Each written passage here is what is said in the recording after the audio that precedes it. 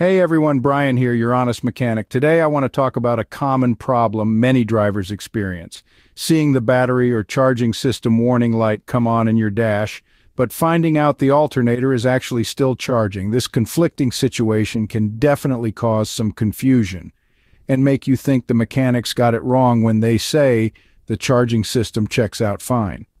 But in reality, there's a few reasons why you can have a good alternator that's putting out the proper voltage, yet still have issues that turn on the warning light, indicating a bad alternator or electrical problem. I'm going to cover the most common causes, how you can test for these issues yourself, and what to check when trying to track down electrical gremlins like this. First, the basics. That battery or charge indicator light is tied to sensors in the electrical system that monitor voltage and circuit integrity. When everything is working properly, your alternator puts out around 14 volts to charge the battery and run additional electronics. If that output voltage starts to drop or a circuit gets disrupted, the computer will turn on the indicator light to let you know. Now, in the case where the computer thinks there's an issue, but voltage tests or a scan tool shows 14 plus volts from the alternator, there's likely something causing an intermittent fault. Things like bad battery. If your battery is more than 3 to 5 years old, it may not be able to hold a full charge even if the alternator outputs enough power. Internal resistance develops in dying batteries, which makes it difficult for them to reach a full state of charge. Since the sensors see the battery voltage fluctuating or not reaching peak levels, the computer interprets this as a fault. Loose battery cables and terminals. Over time, vibration can cause the main positive and negative battery cables to loosen on the terminal ends. If that connection becomes interrupted while driving, the sensors will see wildly fluctuating voltage, even if the alternator keeps pumping out power through the bad connection. Failing voltage regulator.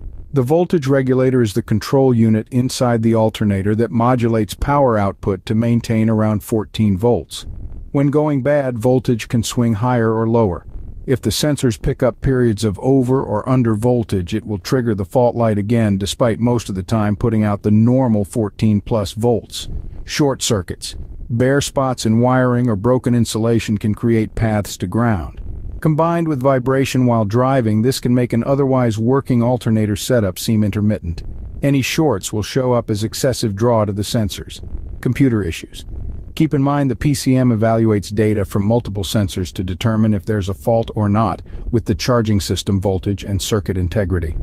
If any of the supporting sensors are malfunctioning due to wear or calibration issues, bad data can lead to false diagnostic errors that turn on warning lights. Those cover some of the major players when it comes to a car battery warning light coming on despite acceptable alternator output. To give you a better idea of tracking down issues like this yourself, here is a quick 3-step process. Number 1. Electronic diagnostics. Pull codes from computer, check sensor readings like alternator voltage output. This will reveal any identified issues the PCM sees. Number 2. Parasitic draw test. This involves putting a multimeter in series between battery ground and terminal to measure current draw with vehicle off. Goal is less than 50 mA draw. Intermittent shorts may show up here you won't see in codes. Last step, battery load test. Most parts stores have load testers to diagnose battery health issues and identify units unable to hold a charge.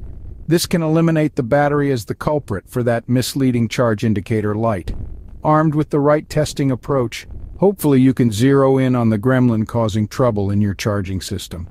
Intermittent electrical faults are never fun to track down, but taking methodical steps for electronics diagnostics can save you headaches down the road.